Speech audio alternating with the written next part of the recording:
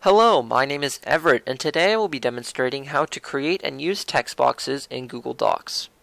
Firstly, I'm going to assume that you already know how to get into Google Docs and create a document, and now you wish to put a text box on it. And I am also going to assume that you already have some other text or perhaps some other objects on the page, just so I can demonstrate how to wrap other text around a text box. So the first step to getting your text box is going to be navigating to the Insert tab up here in the top left corner. So you're going to click on Insert and then go down to where you see Drawing and then click on Drawing, and it's going to open this drawing window here. Now there's lots of different stuff you can do with this drawing window, but today we're just going to be focusing on this button right here that says Text Box. So you're going to want to click on that, and then you can just draw your text box like you would in Microsoft Word or many other word processing programs. So you can make it tall and skinny, big and wide. I'm just going to make mine nice and square like so.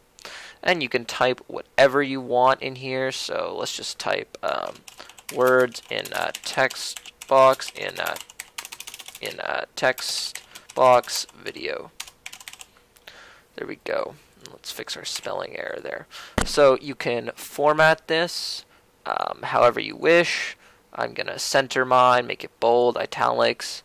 You could resize it.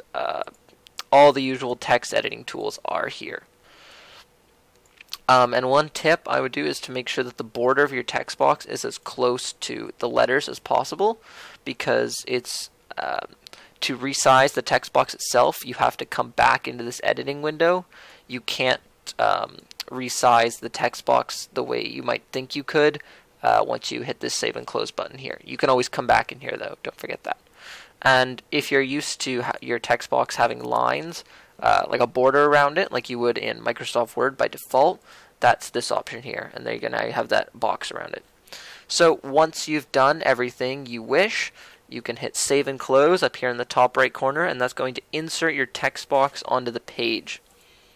So now you can see this kind of just looks like, you know, your everyday Word text box, and you can drag it around wherever you want, really. And now I'm just going to talk about the text wrapping options here for a second. So right now you see it's inline wrapping. Break text kind of breaks the text around it like you would think.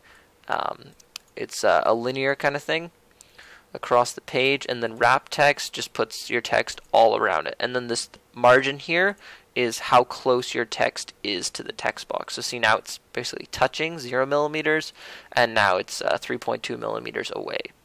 So say you made a mistake or you want to add something to your text box, all you got to do is double click on it to bring this window back up, and you can change whatever you want. And then when you're done editing it, you just hit save and close again. And if maybe for some reason you can't double click, you can just click once and then click edit right here to get back into that text box editing window. So there you have it. That is how to create and use text boxes in Google Docs. If you have any questions on this or have any ideas for another tutorial you'd like me to do, please leave a comment down below. I read and reply to all of them. Now, I have been Everett, and once again, this has been how to create and use text boxes in Google Docs. Thanks for watching. Have a good one.